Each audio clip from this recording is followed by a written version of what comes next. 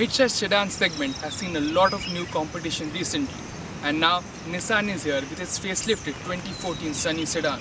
So the question is, what is this new mid-sizer all about? Well, I'm here at the beautiful Andaman Islands to find that out.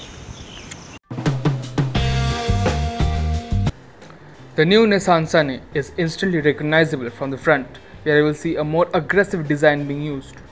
At the front you will find bigger Tiana-like headlamps, a bigger grille with chrome, and you will see even more chrome around the fog lamp area. All this has been done to make the Nissan Sunny a lot more premium looking than before, and it seems they have succeeded here. Move to the side and you will see new alloy wheels, but then that's about it. At the rear you will find new tail lamps and a new rear bumper, which again makes the Sunny look a lot less bulky than before. Overall, Nissan has done a pretty good job here, and in fact you will see minor details being changed, like a new black color and the changing of the position of the antenna. All this has been done to make the Sunny look a lot more mature and a classier option than before. Step inside and you will immediately notice a massive change here. Gone is the rather boring grey interior of the previous version, replaced by a much more luxurious looking color scheme. When it comes to design changes, the new Sunny has a sporty 3-spoke steering wheel, a new center console with a piano black finish, a piano black cluster with silver accents, and then you have leather seats and a leather wrapped gear knob.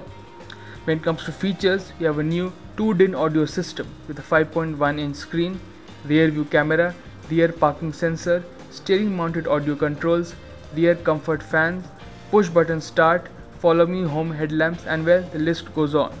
So you have to say Nissan has packed in a whole lot of features with this car. What we also like is that Nissan has given basic safety features as standard in all of the variants of the Nissan Sunny. However, one of the biggest strengths of the Sunny remains the massive amount of legroom.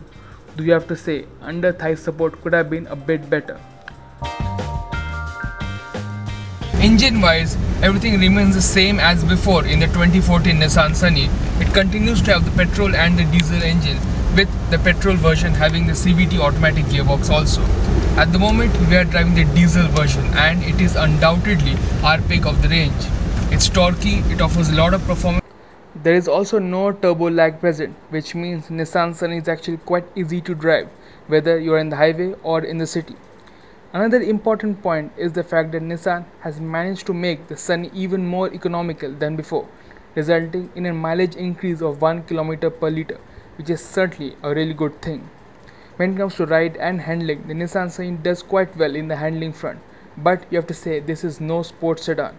The suspension is a bit soft, but the positive side is that the ride is really good, which is again quite an important factor.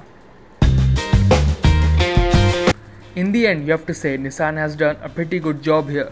Nissan has built on the strengths of the Sunny, but also eliminating the key weaknesses of the previous model. The new Sunny looks much better inside out, is more luxurious and feature rich than before. But there is no doubt that if you are chauffeur driven, the Nissan Sunny should be your choice. It is extremely comfortable and has got a good ride, which really matters a lot. Yes, it may not be sporty, but what you really want in a mid-size sedan is comfort, features, good looks, and well, the Nissan Sunny has all that.